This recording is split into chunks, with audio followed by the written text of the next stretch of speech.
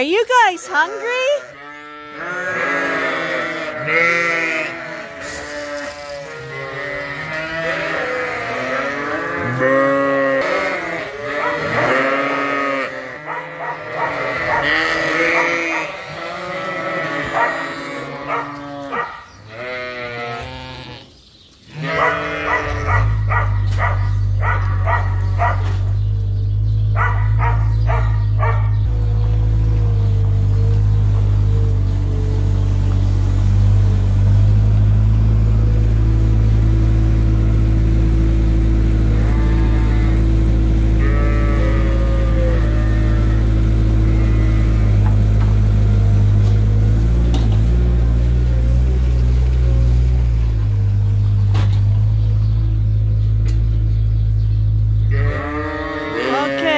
This is feeding the Suffolks in the coveralls. These girls are all due to start lambing in January.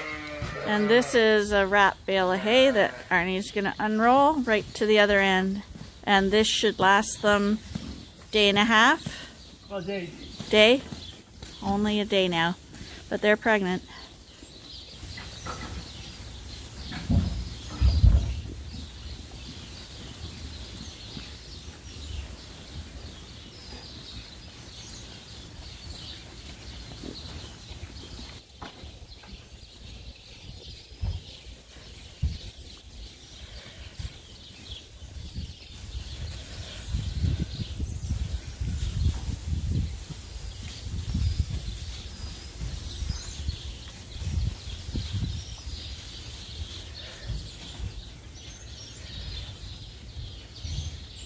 At the moment, this barn has about 30, maybe 90 ewes in here.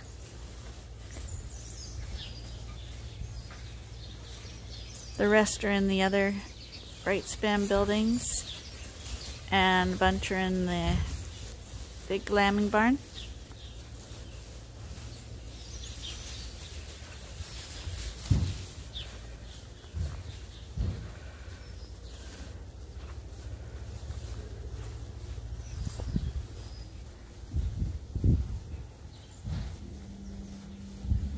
We feed the hay down first because sheep, when you pour grain down before there's hay in the trough, what they tend to do, especially Suffolks, is they try to eat the grain as fast as they can. It's like they're like little vacuums, and inevitably somebody starts choking and spluttering and coughing.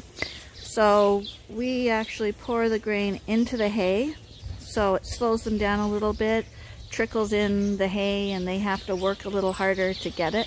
They still get the same amount, but that way we avoid the whole choking issue.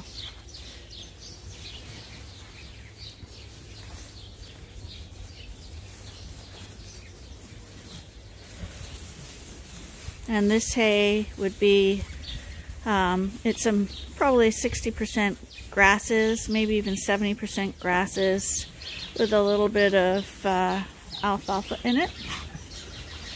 It's wet wrapped hay, but we wrap our hay really dry because Arnie has to roll it out, and wet hay is almost impossible to roll out. So it's wet, but it's just damp, and also in the winter it doesn't freeze into an ice block.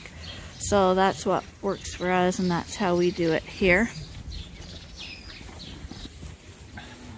And this is the 20-liter 5-gallon pails we use. It's just straight corn. And we do it the old-fashioned way. Arnie does. I watch him. Just pour it out. And you see it trickles in the hay. That way there's no choking involved. And that's about 35 pounds a bucket.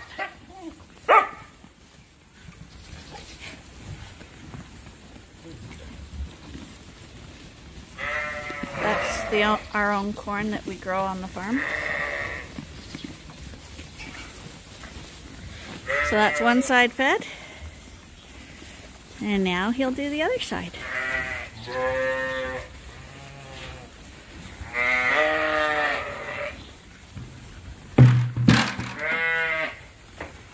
And the new puppies find this process extremely exciting, as you can hear by the barking. And Katie's just the loyal follower. And that's all done. That's how we feed our sheep.